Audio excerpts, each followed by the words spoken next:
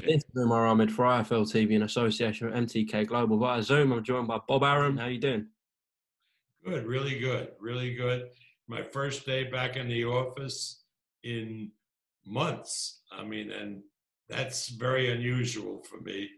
I, you know, the only time I'm not in the office is when I'm traveling. But I've had 2 months hunkered down, and so it's nice to be back. Yeah, we know there's some great news regarding yourselves and Top Rank. You're the first guys bringing boxing back, which is great news, and we'll come on to that later. But I think there's one place to start only, Bob, and unfortunately that's with a negative story. We saw that horrific video with George Floyd, and it's nothing new with the police force and African Americans, unfortunately, within the United States. Just your thoughts on the incident and everything that's occurred since, Bob. Well, it's horrific, and I agree. And a lot of it has to do with training. Uh, Too often, uh, we recruit people to police forces around the country, and we teach them this and that, but we don't teach them that they have to be caring and not cruel.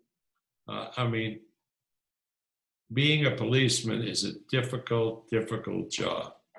And only when they get trained properly will we really get fewer and fewer incidents like we had with George Floyd. It is a recurring problem, and it'll only be fixed when the police are properly trained. We know racism's always existed, and one would like to think it's got better over time in certain parts of the world, but we keep seeing these incidents, unfortunately, in America. Do you think there's hope with this, Bob? Do you think this will ever change? Yeah, it'll change. It won't change overnight. It'll change if people of the right type of character and people who believe in the rule of law and believe in everybody's opportunity to live life peacefully and so forth are able to do so. But again, I think most people are horrified with what happened to George Floyd. And that's not enough. I think you have to do something about it. And one of the things that you can do is police education, police methods, so we diminish down to virtually nothing these incidents happening. A lot of it seems to be racism, and probably is, but some of it, most of it, is not. Most of it is lack of good police training. All right, Bob. Well, I don't want to dwell on the situation too much because it obviously, as I said, it's quite a depressing story. Let's talk some boxing. As I said, you're bringing boxing back, the first organisation to do so. Just tell me how run me through how these events are going to work, Bob. Obviously, we know there's going to be no fans there, but in terms of the rest of the production, the camera crews, the ring card girls, the media, etc., attending from the United States, how is this all going to work, Bob? Okay, first of all, everybody has got to be tested.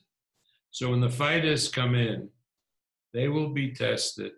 There's a area that they can sit. The test will take about an hour.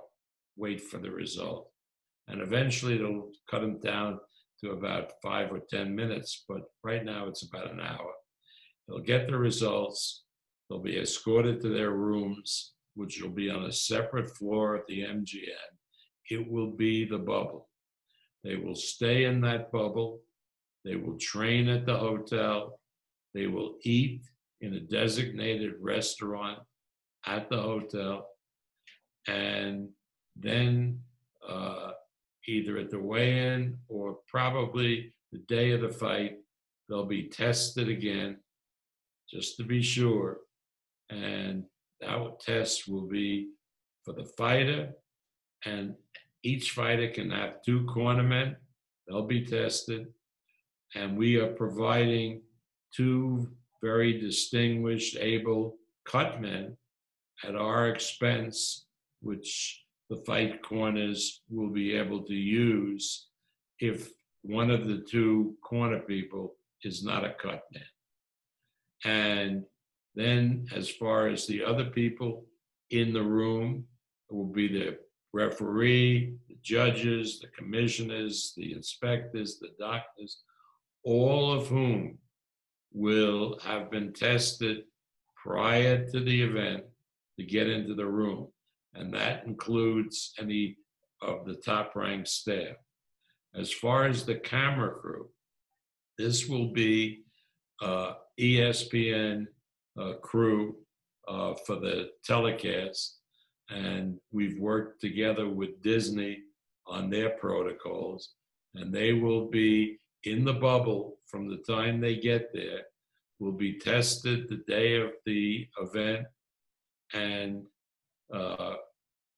ESPN is talking about keeping the crew together at least 2 months in Las Vegas, in the bubble, continue testing, and the fight will be held in this big convention area room at the MGM, which will be set up and maintained for at least 2 to 3 months, where we'll have these events taking place.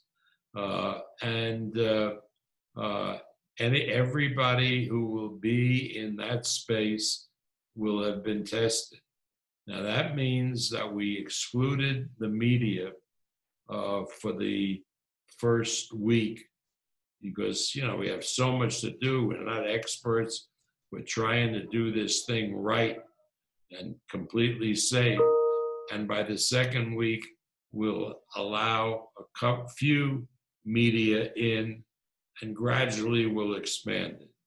Our idea is that we will be doing these events 2 to 3 a week throughout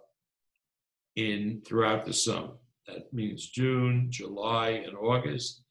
And we hope by September we'll be able to do fights in arenas and stadium where we limit the number of fans who will be able to watch in person.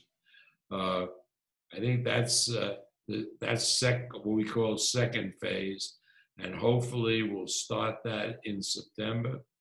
And then what we're hoping for, but we don't know, is that November, December, or worst case, early next year, we can do events where fans can sit next to each other, just like we did before we closed everything down. So I understand Shakur Stevenson's going to be kicking off your schedule. Yeah, it's sort of interesting because he's in with a Puerto Rican kid who's a really big puncher and big knockout guy. That's an interesting fight. And the guy who beat Shakur in the Rio Olympics is going to be on the card in a separate fight, so that'd be interesting. We have 2 big heavyweights who will be fighting against other opponents, good opponents. One is Vianello, the Italian policeman, who's coming along really well. And then Jarrett Anderson, who really is the unsung hero behind Tyson Fury's defeat of Wilder, because Jarrett Anderson was the main sparring partner. And Tyson told me that Jarrett did a big role in preparing Tyson for the fight that he did against Wilder in February. Bob, whether it's you guys or whether it's Fox and PBC putting shows on, of course, some of the fights get picked up here in the UK by either Sky or BT. Not all of them, but at the moment we'll take anything. You know, we're starved for content. So, have UK broadcasters such as Sky and BT reached out to you about putting these fights on in the UK, televising them? I think we've done that, and hopefully we've been able to connect with a broadcaster in the UK. We don't need a lot of money for these shows, but we want to for the boxing fans that want to see live boxing, these shows are interesting, and they'll get more interesting as the weeks go on, because the second week we have great lightweights like Pedraza fighting in tough fights. Then the third week, we have the Maloney twins, who made it out of Australia, one of whom will be defending his world title. So that's interesting. On Saturdays, we're going to do events starting not the 13th, but the 20th from Mexico. We're going to Navarrete can't get into the United States now because of this coronavirus. We'll be fighting in Mexico City. And then we'll have Burchell, another one of our fighters, a terrific 130-pounder who will be facing off later this year against Valdez. Will be on that card. And then we have Munguia, a top middleweight from Mexico, who will be on one of the cards. So we'll be doing 2 and 3 events every week. And in July, when MTK gets into action, we'll be picking up MTK events that'll be shown on ESPN+. Bob, what's the situation with Inoue and Casemiro? Well, we're talking with our colleagues in Japan, both Honda and Ohashi, the manager of Inoue. We're trying to arrange when we can get Inoue over here. Travel restrictions are a bitch to go around, and we would like him to be here in September, because then we could do his event with Casemiro with a limited audience, because he's so popular with Japanese and Japanese Americans that I'd like to put it in an arena where we open it for maybe 2,500, 3,000 people spread out, and we'd get a lot of, there'd be no problem with selling tickets for that. And we're going to hopefully do the same similar thing with the Loma and Lopez, which we're scheduling for September.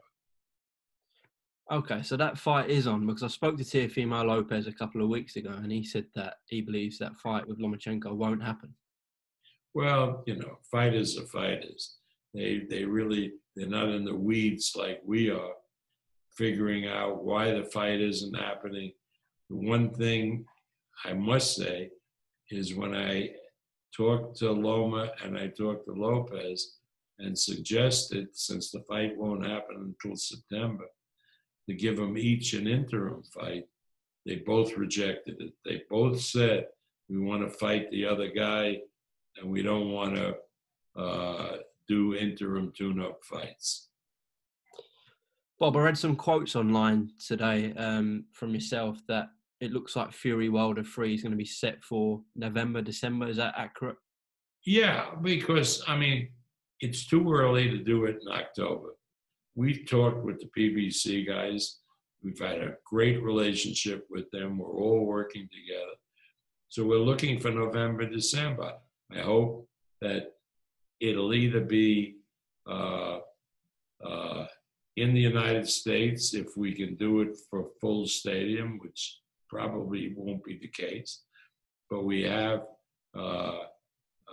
it being reviewed in Macau now, where the properties in Macau would put up the money to do the fight, and the government is considering whether to allow it in November or December with a full audience. Right?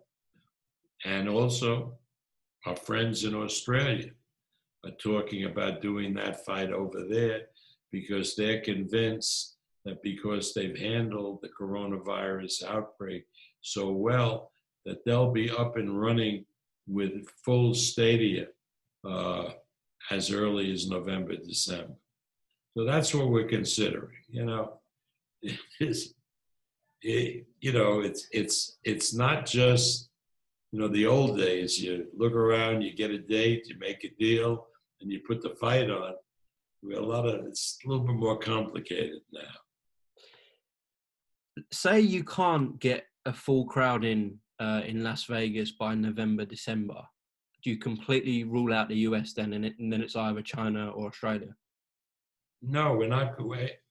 Listen, I'm bound and determined. I told Tyson that we're going to do that fight November, December. He said he was fine with that. Wilder is fine with that. One way or the other, I'm going to get it done. What would you say the percentage chances that it goes to Macau, Bob? I don't know. They're very interested. They're very interested. I think the only impediment now is, will they open? There's an arena there that seats about 10,000 where they had the Asian game. Beautiful arena on Kota. And the question is, will they allow us to do an event filling up, because you have to do, and we have all indications that the Chinese government, the government in Macau that, is appointed by Beijing, will give us the go-ahead to put it on. And then every one of the properties in Macau have tentatively agreed to put up the money to make it happen. What about Joshua Poole? Have you spoke to Eddie Hearn recently about that, Bob?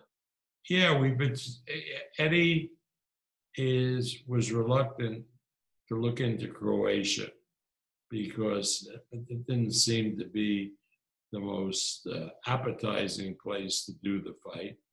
What he told me is that if he can't do it for spectators, he's still willing to do it in the UK, and he thinks that by September he'll be able to do fights in the UK again, like the ones that we would be doing here, where you space out the people in a big arena, and say he would do it in a Royal Albert Hall, which he mentioned to me, and set it up for 2,000 people. And because it would be a premium, and it'd be sort of like an honor to be there, you could charge big ticket prices. Yeah. Any updates on Terence Crawford, Bob? Well, yeah, we hope to get Crawford and Pacquiao in action this year, and through our friends at MTK, we are in serious talks with Bahrain for doing major fights there with the Sheikh's company that's involved in boxing, and MTK is carrying the big laboring oar, but we put out a release today that we're behind that, we're agreeable with it, and I'd love to do some big events in Bahrain. Is it looking likely then that Crawford Pacquiao goes to Bahrain, Bob? Well, let's see what happens. I mean, let's see what happens. Everything is likely. Everybody wants to do these events until the time comes for them to put up the money. But I think with Bahrain, we have a good shot to get it done. Let me just read you a quote from Errol Spence today, Bob. Let me just get it up.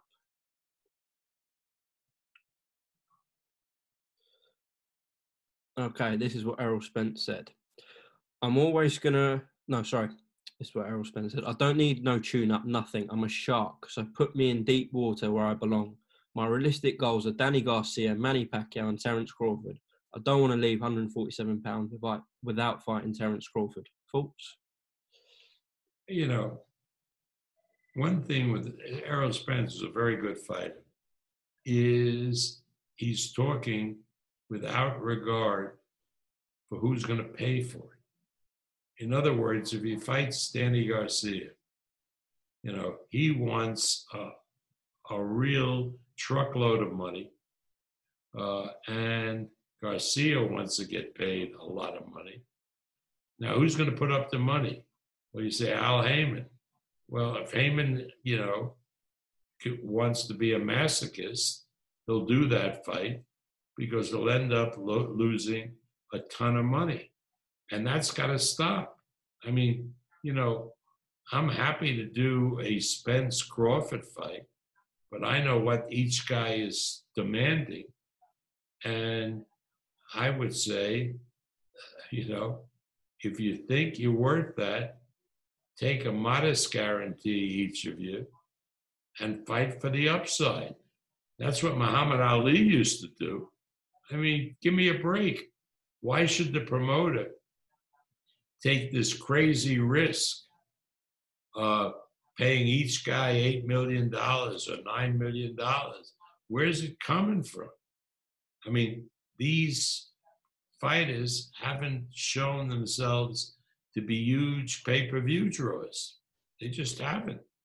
You know, if you're dealing with a Canelo, well, Canelo has a track record because of the Mexican-American fan base of doing big pay-per-view numbers.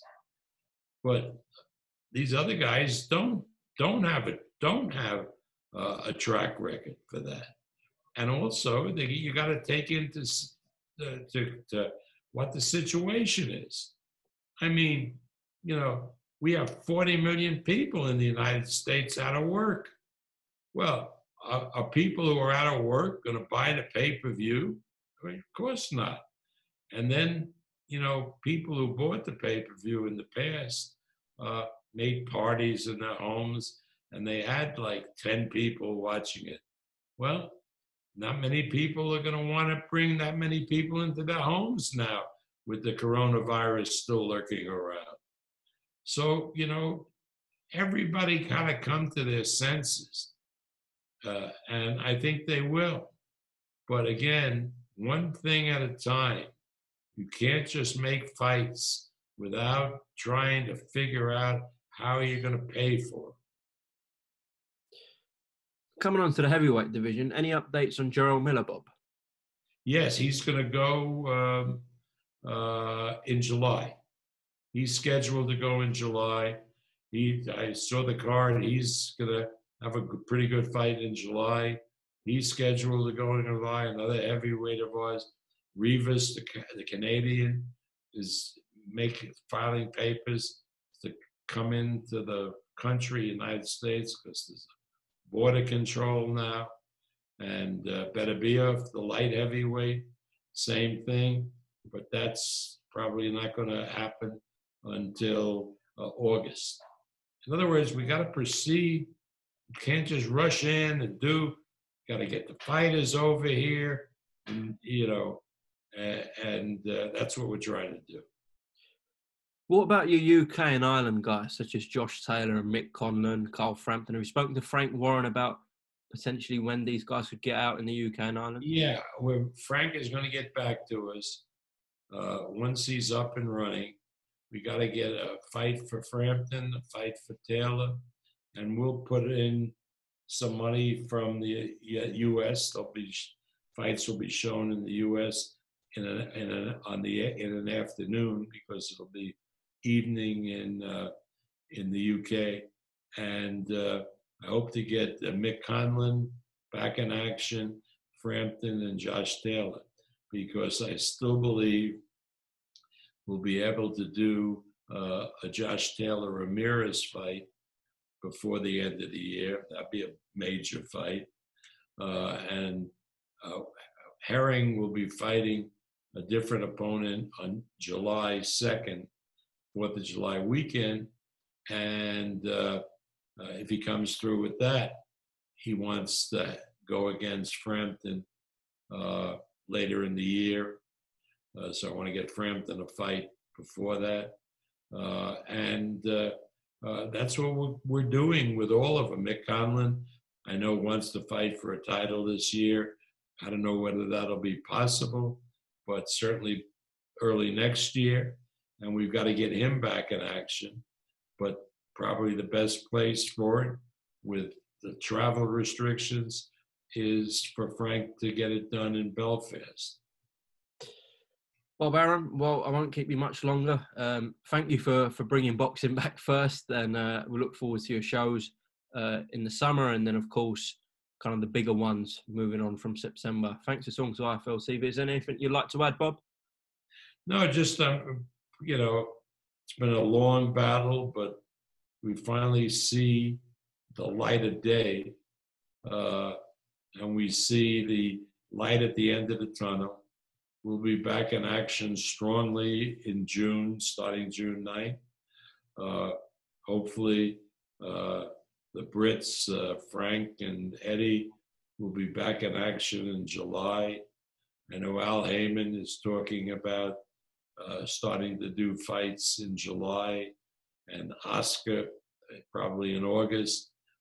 So before you know it, we'll be back. We'll be back strangely at first with no spectators, and then with a scattered number of spectators. And then before you know it, with sold out venues with thousands of people screaming, yelling, and having a good time. So it's one step at a time. Boxing, well, we've never seen anything like this, but boxing has seen tough times before, and I'm sure it'll come back stronger than ever. Actually, just quickly before you go, what do you think of Eddie Hearn doing boxing in his back garden? Have you seen his idea? Well, depending on how big the backyard is, if it's a number of acres, why not? Probably make a great setting for it. You put the people up I think it's in Essex. You put the people up in a local hotel, which serves as the bubble. You bus them to the fight. You put up some tents. I wouldn't allow it to be done in my backyard, but if Eddie and his father Barry think otherwise, God bless them. Probably be a beautiful scene. All right, Bob, thank you for your time. Take care. Okay, good talking to you.